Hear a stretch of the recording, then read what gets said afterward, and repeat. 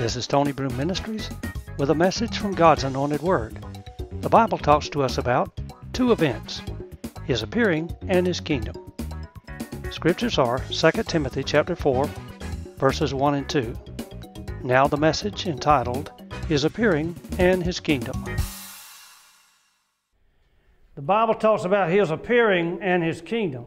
It's not the same thing. I want to talk to you about His appearing and His kingdom. 2 Timothy chapter 4, verses 1 and 2. I charge thee therefore before God and the Lord Jesus Christ, who shall judge the quick and the dead at His appearing and His kingdom. Preach the word. Be instant, in season, out of season. Reprove, rebuke, exhort with all long-suffering and doctrine. These verses talk to us about the appearing and His kingdom. And He said, I charge you. This is a charge. It's a serious thing. It's got to be an urgent thing, because He said, I charge you before God and the Lord Jesus Christ. That's serious business. Yes, it is. When you used to do something bad and your mama get a hold to you, that's serious business. Yes, it is. When she told you daddy and he got a hold to you, that's really serious business. And He said, I charge you before God. That's serious business. And the Lord Jesus Christ, that's really serious business. Who shall judge the quick and the dead at His appearing and His kingdom. He's going to judge. There's more than one judgment. There's probably 7 judgments, but in the big scheme of things, the big two main things about judgment is He'll judge the quick and the dead. That means He judges those who are alive and those who are dead. It don't matter whether you're dead as a doornail or whether you're alive jumping around. He's still going to judge you one way or the other. He'll judge the quick and the dead, and He'll judge them at His appearing and His kingdom. The two big judgments we talk about is the judgment of the saved, the Christian judgment, and the judgment of the lost, the white throne judgment. Either way, you're going to be in one of them two judgments. You're either going to be judged as a Christian for not being a Christian or lost, but you're going to be judged for what you've done for the Lord or not done for the Lord. And if you're a sinner, you're going to be at the white throne, and you're going to be judged because you didn't have nothing to do with the Lord. Either way, you're going to face the judgment. The quick and the dead at His appearing and His kingdom. The appearing of Jesus is when He comes to rapture the church, and we meet Him in the air. There is going to be a meeting in the air in the sweet, sweet by and by. I will meet you over there in that home beyond the sky. Such singing we will hear, never heard by mortal ear. Will be glorious, I do declare. For God's own Son will be the leading one at that meeting in the air. And there's going to be that meeting when we all get together. Jesus comes from heaven with a shout, with the voice of the archangel, and the dead in Christ shall rise first. We who are alive and remain shall be caught up together with them in the clouds. And we're going to meet the Lord in the air, and so shall we ever be with the Lord. There's going to be a meeting like you've never seen. A meeting in the air. His kingdom is when He comes to the earth the second time to judge and set up His kingdom to rule the world in righteousness. These two events are separated by what is called the 7-year tribulation period. You don't want to be in that awful time of the tribulation period.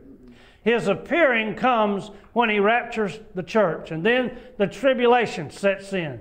The Antichrist is given full sway. He rules this world in evil. He takes over all kind of evil. If you think it's bad now, you ain't seen nothing yet, and hopefully you're not going to be here to see that. But that's going to be an awful time, a time when people will even desire to die and won't even be able to. At a time when mothers and fathers will turn against their children like never before. A time when everybody will be out for their own self. A time when the Antichrist will set up in the temple and he will demand worship. He will be like God. He will demand that everybody worship Him like God. He will set up the false image in the holy temple, and He will demand that everybody bow down to Him. All currency, all economic systems will be turned to Him. And you can't buy anything. You can't sell anything. You can't go to the grocery stores. You can't go to Wally World. You can't do anything unless you have that mark. And when you take that mark, you're forever lost. You're forever doomed.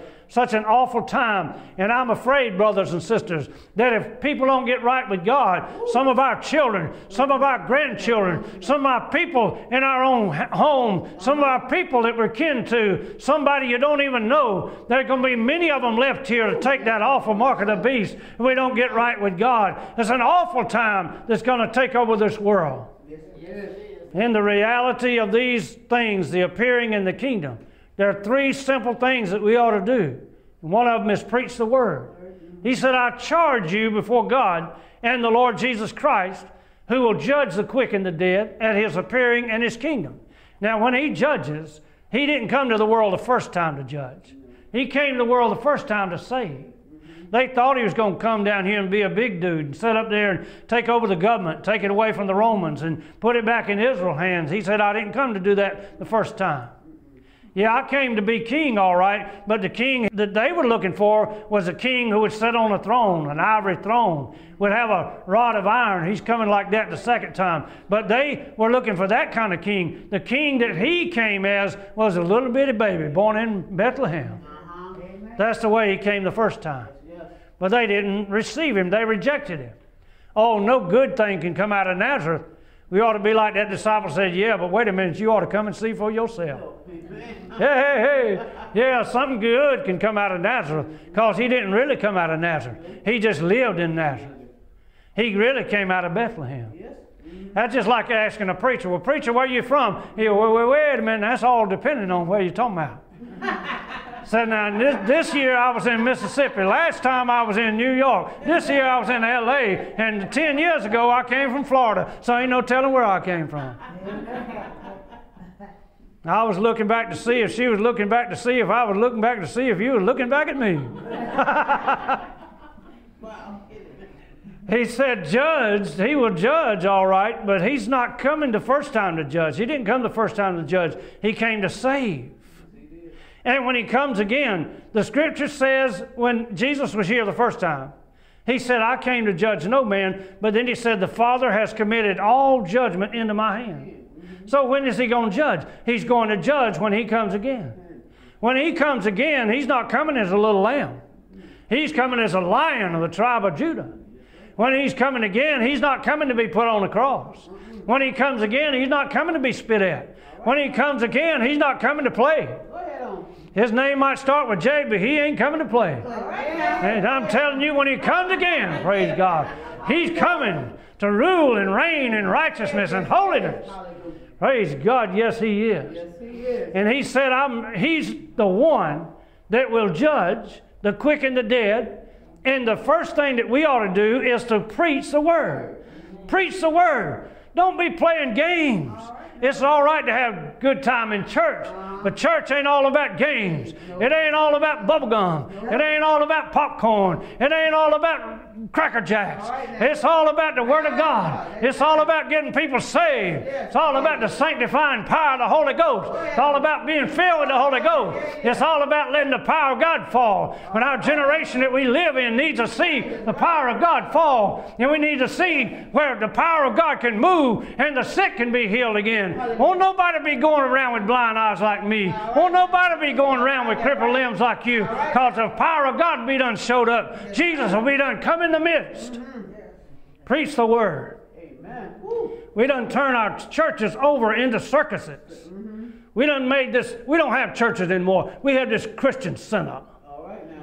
Christian center, and we're going to take the word Christian out of it before too long, because that's going to offend somebody. We done got so politically correct that we're spiritually dead. Preach the word. And the other thing he says do is preserve your own heart. That means be instant in season and out of season. That means when you feel good, praise God. That means when you don't feel good, praise Him anyhow. It's like the choir said, hallelujah, anyhow. You got to praise Him in the morning. You got to praise Him in the evening. You got to praise Him when the sun goes down. Praise God. You got to praise Him anyway, because He's worthy to be praised. Hallelujah. Preserve your own heart. David said, when I didn't have nobody to help me, I looked on my left hand, nobody was there. I looked on my right hand, nobody cared for my soul. He said, I tell you what I'm going to do. Everybody's talking against me. They're even talking like they're going to stone me. And he said, I'm going to encourage myself in the Lord my God. He said when he didn't have nobody to help him, he encouraged himself in the Lord his God. Be instant in season and out of season. When your body aches, praise him anyway. When you have a hard time, praise him anyway. When your family comes to see you and when they don't come to see you, praise him anyway. When you have money in your pocket and you don't have money in your pocket, praise him anyway. Be instant in season and out of season. So preach the word, preserve your own heart, and prepare the people of God. There's sometimes you got to reprove. That means, we might not ought to do that. Then there's sometimes you got to rebuke. You got to be a little bit sterner. Then there's sometimes that you got to reprove and rebuke, and there's sometimes you got to exhort. You know, you can't be against everybody all the time. You can't be against everything all the time. Somebody's against everything. Some people are. I mean, it don't matter who wins the election. It don't matter what's going on. They're against everything. If you got a black preacher, they're against that. If you got a white preacher, they're against that. If you got one church that jumps and hollers, they're against that. If you got one church that sits there still, they're against that. They're against everything. Somebody needs to ask the question, well, what do we need to be doing to make you happy?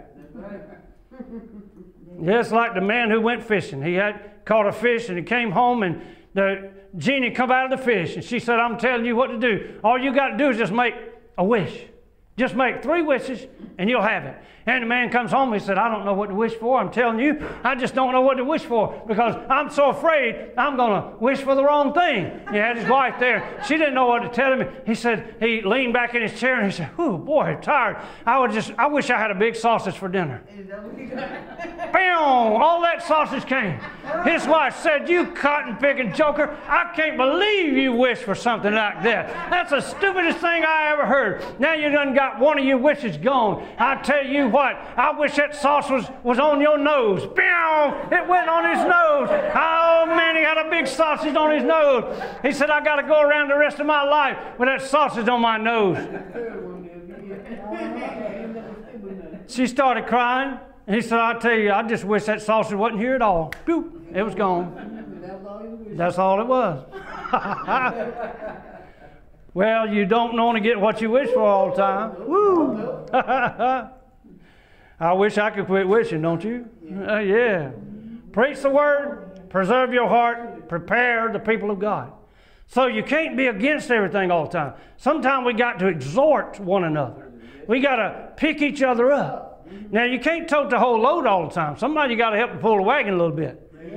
But you got to exhort each other. You got to help buoy each other on. And the Word of God got to be preached. People got to get ready. The people of God better get ready. The world better get ready.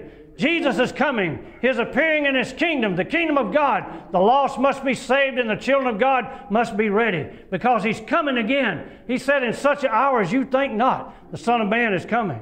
Yeah. That means He's coming when the preacher don't think so. Right. That means He's coming when the deacon don't think so. That means He's coming when a lot of church folks don't think so. And certainly He's coming when the world don't think so. Amen. Because they're not looking for Him. Right. But you and I who are right with God, we're looking for Him. We got victory on our mind. Thank you for joining us for this message from God's Anointed Word. The title has been His Appearing and His Kingdom. Make sure that Jesus Christ is your Savior and Lord. Ask Him into your heart, and you'll be ready when He comes again. This has been a production of Tony Broome Ministries.